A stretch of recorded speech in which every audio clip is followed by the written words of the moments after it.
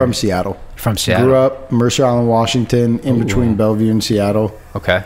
And then I was in Barcelona, Spain. What? In high school. What? Family was there for 4 years. I was there for 1 year. Damn. Then I went to boarding school in Connecticut, was playing sports. And then left Connecticut, finished high school in Charlotte, North Carolina. Whoa. And then I went to University of Oregon. Why so much moving around? Getting kicked out of school. Really? Kept getting kicked out of school for just stupid shenanigans. That's crazy, bro. Yeah. I would have figured like maybe military family. Nope. Something like Parents, not military, not entertainment. Wow. Just two great people who started their own business, and they wanted me to be cultured. They were expanding their business to Europe, so they were like, let's move to Barcelona, move there, learn Spanish. Wow. So you know fluent Spanish? I can speak fluently. I can't like read and write fluently. Bro, that's so dope though. That's crazy. Yeah.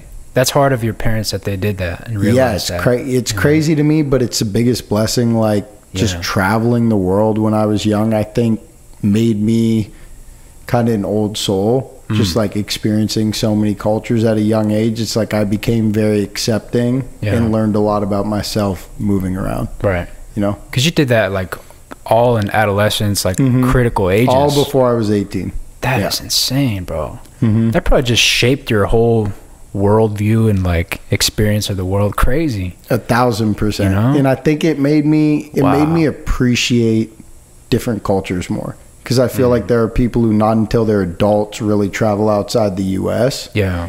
And when you're young, you absorb more and it shapes your personality more. And I think that's one of the reasons I can go anywhere in the world and make friends. And for moving around school to school, like connecting with people has always been my thing because I was forced to do it. Right. You know, after freshman year in high school in Washington, moving to Barcelona, Spain, it's like learn Spanish, make friends in a place where you know no one. Right.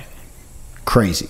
How was that culture shock going from just U.S. to Spain, bro? Super culture shock because I was living on an island of like 20,000 people. Oh my gosh. Till I was 15 years old.